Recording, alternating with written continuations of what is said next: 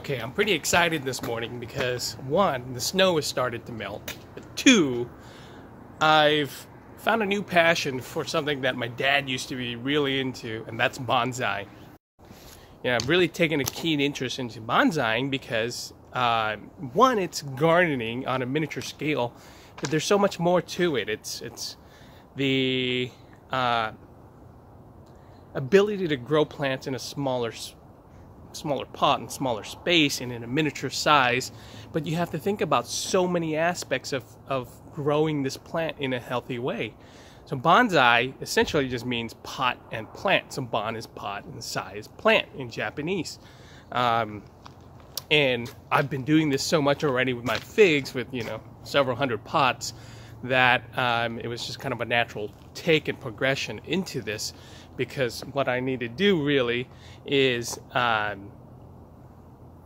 probably sell off some of the figs that I've got here. I've got way too many to take care of thoroughly, and so what I've been doing is some of the extra fruit plants that I've got. I've been actually trying to bonsai those and practice and kind of get used to I guess taking care of plants in kind of a miniature version of it. So I've done a lot of research and have a couple classes lined up for bonsaiing, and what I'm going to do is probably do a little bit of half and half figs, half bonsais, full garden, and really change the whole yard so that it's a little bit more thought out, clean things up a little bit, add more aspects of kind of a Japanese garden per se. I will put in a pond right over here eventually this year because I'm excited. I used to have garden beds over there, and that's going to change. So in this video today, we're going to take a look at a couple of bonsais that I've done. I mean, this is literally 1 and 2, right? On the first and second bonsais that I've ever done, and then go to a nursery to see if we can do some nursery stock bonsai, and then stop by my sister's house. She's been holding some really nice large pine trees that my dad used to do. My dad used to love bonsai, and at the time I didn't care for it, but he would do what I was doing now and stop by nurseries all the time to look for bonsais and buy some bonsai stock. So hopefully we can go over there and see some of the trees that he's been growing throughout the years. They're really nice specimens.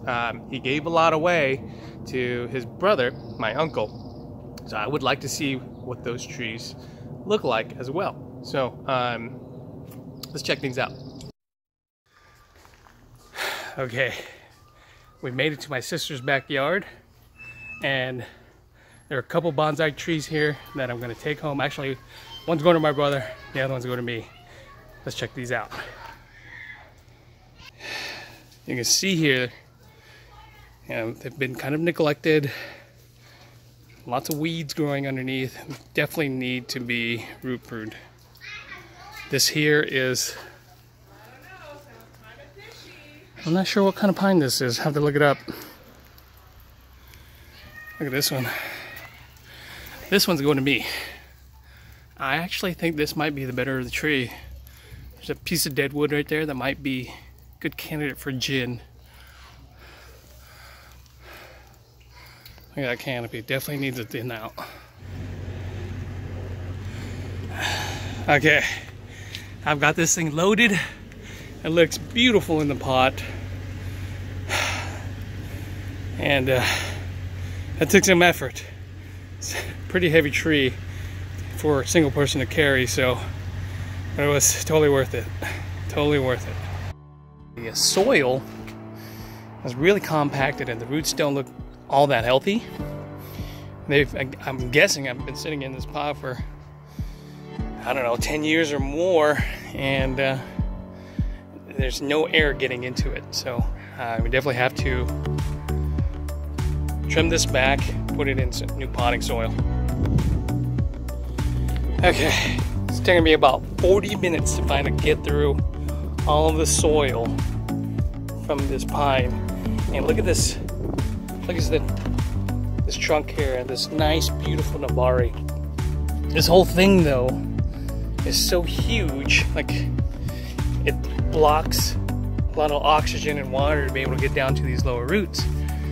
So I don't know if I should do some root pruning on this, like this one crosses over right here.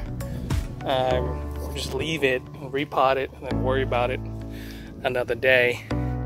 So yeah, took a while, but I'm gonna put it in some better soil.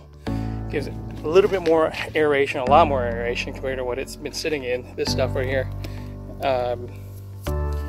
which completely got compacted and super dense.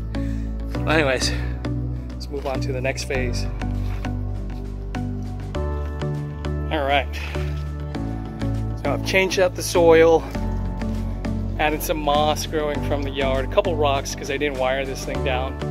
I want that extra weight just in case there's a big gust of wind, and